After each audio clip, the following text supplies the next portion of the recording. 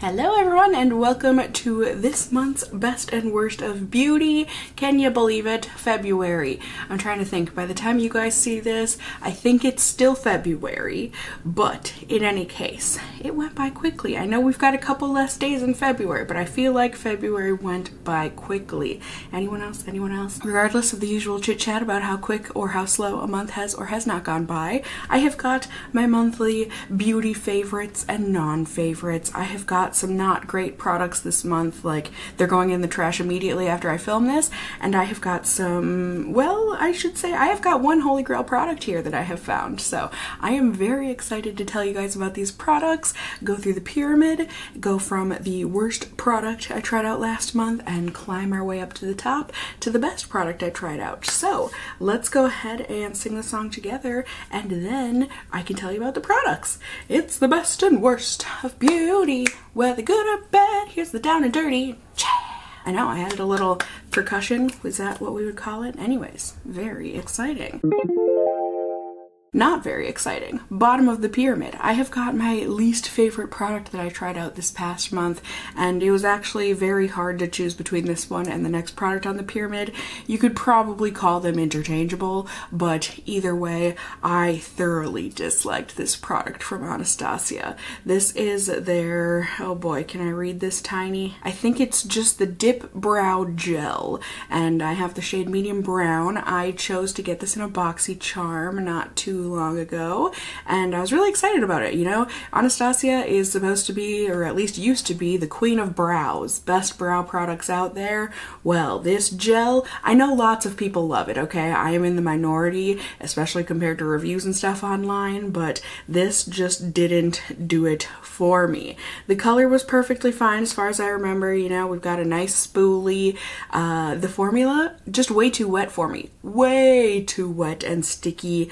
I did not like the way this went on my brows at all. I tried it out in that BoxyCharm video. I tried it out subsequently on 2 or 3 more days to try and get it to work, you know, really scrape off the product before applying it and all that stuff, brushing it out afterward. And no matter what I did, it just remained sticky and clumpy, and I just did not like the way that this looked or felt on my brows. It just felt heavy and nasty. I did not like it. So, like I said, I'm in the minority, so maybe take my opinions with a grain of salt there, but my opinion is my opinion, and that means this will be going promptly in the garbage.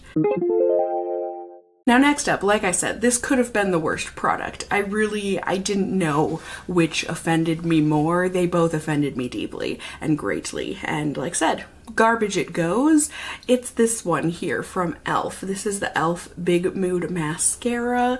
I had gotten this because I did the My Boyfriend Buys My Makeup video, and he chose this one, this Big Mood Mascara, and I hate it. It's not, I shouldn't say it's not the worst. Well, I don't know what the worst mascara I've ever, actually I do. This is not the worst mascara I've ever tried, but it's certainly not good. Like, at all. It is hardly noticeable on the lashes. Like, if you want that natural no makeup look where it actually kind of looks like you're not wearing makeup, this might be the way to go. But like, it will not define your lashes hardly at all. It will maybe give them a 5 to 10% increase in the look and definition. It's more of a fluffer than a definer in terms of volume or length, and it flakes really, really badly throughout the day, at least on my eyes, whether my eyes have been really irritated and itchy that day or not. It's just not a good mascara for me. Thoroughly did not enjoy it. Tried it many times because I wanted to, you know, I'm always on the lookout for good drugstore mascaras, but I can say with certainty, for me at least anyways, this is not one of them. Now, next up, last thing on the bottom of the pyramid here, this is actually this product. I actually really love this product, but if I had spent my own money on it, I don't know that I would be as thrilled. I mean, it's a lot of things. I do love it though, and it is this one right here from HOURGLASS. This was their holiday palette. There were 3 of them, but this was the butterfly version for fair and light skin, and then there was, what was it, leopard, jaguar, or something like that, cheetah, and then an elephant. Gorgeous palettes, gorgeous palettes. You know, like I said, it's it's your typical 6-pan holiday Hourglass palette, and it's beautiful. I've always wanted one of these, but I've always resisted. Slap some butterflies on there. I actually feel like these look like more like moths just with the pattern. Am I wrong? I could be. I am not. Is it entomologist? The bug studiers? Yeah, slap that on there and I was sold. The reason this is so far down, A, these are so expensive. So expensive. What was it, like $85? Like I said, I got this with Christmas money, so I don't feel as offended about not loving this whole thing because it wasn't my money that got spent on it. But I just personally, and I knew this going in, like it's no fault of Hourglass. I only use half of this. I do not use these ones. I wish they were usable for me, and like they are. I could use them. They just are so subtle and do so little for my skin anyways that I just don't take the time to use them. They're those nice diffuser powders that really give that soft glow to the skin, but I just have such oily skin that like give me an hour and my skin will produce that soft glow in no time on its own. So yeah, I was hoping that this one would be more like a highlight because it kind of has that look to it, and it certainly does have that teeny tiny bit. It's certainly more of a highlight than these two shades, but it does so little that I never reach for it. These three, however, are so good. Also a little disappointed, these two blush shades look almost identical on my cheeks. I usually just end up mixing them most days. They're beautiful, don't get me wrong. I just wish there would have been a little bit more differentiation. This highlight is liquid delight. It is so beautiful. Like I could use this every day for the rest of my life and be perfectly happy. And the blushes combined with them, I mean, I already knew I loved these Hourglass blushes and whatnot, but like, oh, it just reminded me how good they are. So, so good. Probably one of, if not my favorite blush formula ever. They blend so seamlessly. They're the perfect amount of pigmentation. You can build them up, blend them out, and they just give that soft glow to the cheeks where you just look like you're radiating from within in the most beautiful, glorious way. Oh, do I ever love them. And like I said, paired with this highlight, it is absolute stunning magic. However, like I said, do I think if I were to not have this in my life anymore and it were sitting on a shelf, would I repurchase it? No, I would not. However, I would go and purchase like a highlight and blush from Hourglass. Do they sell? Surely they sell highlights like this on their own. They should if they don't. I know, you know, they sell the marbly blushes and whatnot on their own. That's what I would spend my money on, just so I didn't have this waste of space for me anyways. Oh, and also this thing hurts. Like it is a snap metal closure. If you get your finger stuck in there, oh my god, it's really painful. So that's also a negative, but like overall, I've been loving this palette. I just know that, you know, for me, there are some negatives that come with it. But for the most part, oh, this will stay in my collection forever purely for those three in the corner. I don't care that the other three don't get used. I will use those until they are gone. It might never happen in my lifetime, but I'm certainly gonna try because they are worth it. Now, moving on up, I don't think I mentioned, but I'm sure you would have already seen on the screen, we've just got a 6-product pyramid this month.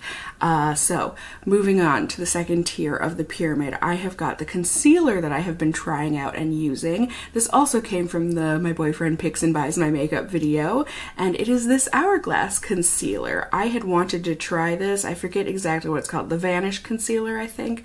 I've got the shade Silk here. Truth be told, a lot of why I wanted to try it was because I think the packaging is really cool. I know, I'm a sucker for good packaging, and this is just a little unique and special. Like, I don't know, what is it, a rhombus, this shape? Listen, it's been a long time since I've been in a math class, and either way, I really enjoy the shape of this. It feels good in the hand. That frosted, I think it's plastic, but you know, that frosted glass bottle. It's a little messy. I don't know why. It just sploots out all over the place on the top portion, but the concealer itself is really nice. It's not my favorite concealer ever made, but I do like it, and I'll certainly go through this tube when I repurchase it. I don't think so, but it is perfectly nice, you know? It's not an exact shade match for me, especially not in the winter here when I'm a little paler, as you can see in my application portion of the video here. Definitely not a great shade match, but like it works enough, especially once I've got foundation on top of it. It's pretty full coverage. It does a really nice job at covering blemishes for the most part. It's a little on the dry, matte looking side for me. I wish it had a little bit more hydration to it, but other than that, it blends out nicely, it lasts all day, and I really like it. It's a perfectly nice concealer. Like I said, I wouldn't tell anyone to go run and get your hands on it, but like if you want to try it, I certainly wouldn't tell you to not. So, perfectly good concealer. Moving on. Now, second to the top on the pyramid, this is the product that broke the internet the past month or two. My goodness. Do you know exactly what it is? Yes, it is this mascara from L'Oreal. It's the Telescopic Lift Mascara. I've got the regular one and I've got the waterproof one because I've got problematic eyes, and you know, if you watched that video, I went in depth as to why I purchased both of them. But either way, I wanted to do a review video on these mascaras just like everyone else here on YouTube after seeing the TikTok drama around these, and you guys, it's a really good mascara. It's certainly not the best mascara I've ever tried in my life, but it does a darn good job, and I think the waterproof one is certainly going to become a staple in my makeup repertoire here.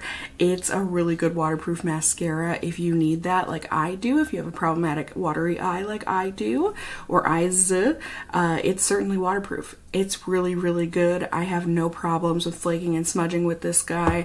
Maybe like a couple flakes throughout the day, but like nothing of note. Same with the regular version. I don't think I've cried with this one on, so I can't tell you about that, but it's really good. I'm just noticing there's an R on these. Why? Telescopic starts with a T. Do you see that? There's an R. And on the top, L'Oreal starts with an L. What is that all about? Do we know? Curious. Okay, either way, well, the formula does differ a bit on these. The waterproof one is a bit more wet and clumpy, I would say. Both of these mascaras do give a bit of that clumpy, spidery look, so if you're not into that, you're not going to like these mascaras. I don't think it's too offensive, and you can certainly comb it out for the most part, but it does have that look overall, and I think it gives great length to the lashes, a little bit of volume as well, but certainly more of a defining, lengthening mascara, and it does a pretty dang good job. The wand is interesting. It's got the flat side to it. I don't know, on the packaging it doesn't say that you're supposed to use the flat side for any reason. I do use it because like it does get a good amount of mascara on there, and I just like waddle that onto my lashes and then I brush it out with the bristle side, and I think it does a great job at getting mascara onto the lashes, so I use it. I don't think you're supposed to, but I feel like it's there. It should be there for a reason, so I give it a reason to exist. And like I said, I perfectly enjoy the mascara. It's a little heavy on the lashes throughout the day, but overall, it for the most part stays in place, holds a curl on the lashes, and like I said, I think the waterproof version is definitely becoming a staple in my makeup repertoire. Now, as I said, do you remember? I've got a holy grail product here that I have discovered, and oh my gosh, you guys, I'm honestly kind of mad at myself for waiting this long because, like I said, it's holy grail, and this product has existed for a long time. It is this right here. This is the Lorac Behind the Scenes Eye Primer, eyeshadow primer. It is everything reviews ever said it was, you guys. I had known about this primer because it always came with Lorac palettes. They gave you a little mini of it. And I remember reading reviews back in the day where people would say, you know what, honestly, half the time I just buy Lorac palettes so that I get the free little mini primer. And I was like, dang, that must be really good. but like these were reviews that I was reading in grad school and whatnot. I didn't have the extra money to spend on a $40-50 Lorac palette just to get a mini primer, so I never tried it out. Until now, I have been on the hunt because my eyeshadow primers have not been working as well as they used to. I don't know if my lids have gotten oilier or what. However, I needed a new eyeshadow primer, and so I decided to give this one a try, and like I said, you guys, this is holy grail. I am really upset that I waited as long as I did. This stuff is phenomenal. I can say a bad thing about it, but for the most part, I can't say a bad thing about this stuff.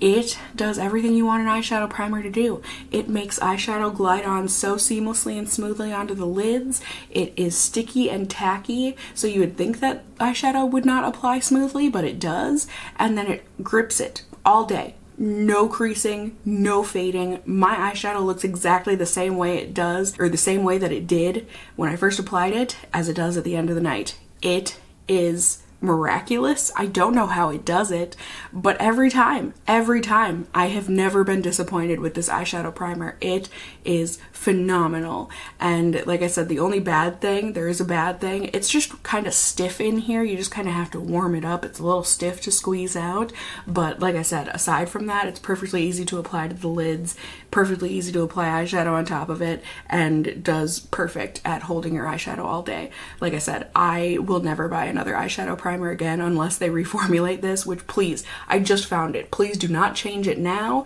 but yeah, I will never buy another eyeshadow primer. This is holy grail. This is the best I've ever used, and I don't know how it would get any better. I really don't. So, this eyeshadow primer, highly recommend it.